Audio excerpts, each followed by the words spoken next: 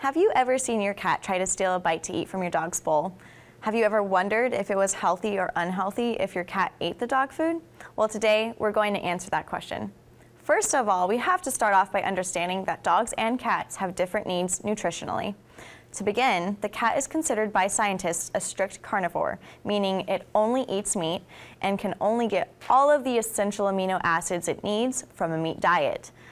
The dog is considered an omnivore, which means it can eat both meat and plant material. The vital amino acid that cats can't get from any other source than animal protein is taurine. Taurine is critical for a cat's normal heart, eye, and reproductive function, but cats cannot make it from other amino acids as most mammals can. Most cat foods formulated to be a complete diet will have taurine added in to meet the needs of a cat.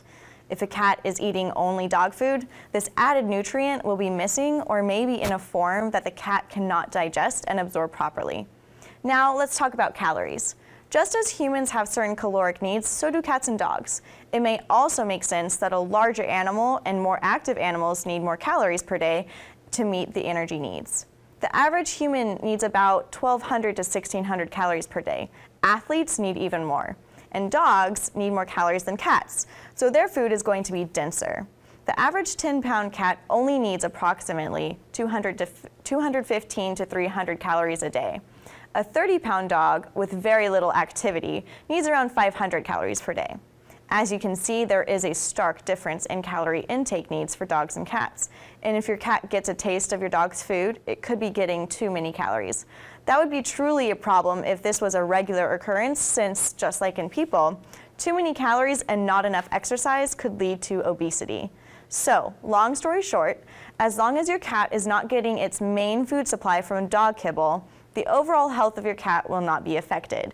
So, just keep an eye on the behavior to make sure it is not happening on a regular basis.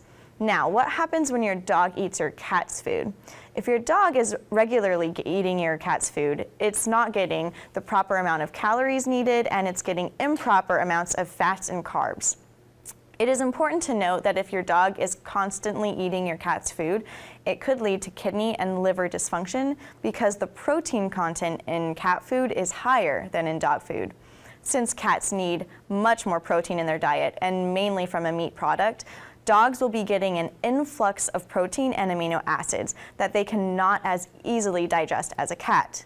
The foods we buy at stores for our dogs and cats are made specifically to be for that one species. Increased protein in a dog's diet may lead to poor processing and digestion and lead to more serious long-term effects on their internal organs.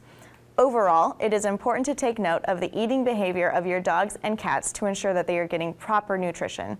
It is a balancing act of not getting too much or not getting too little, and we can easily avoid this by making sure that we do not eat foods made from different species. In the end, it will lead to a much happier and healthier pet.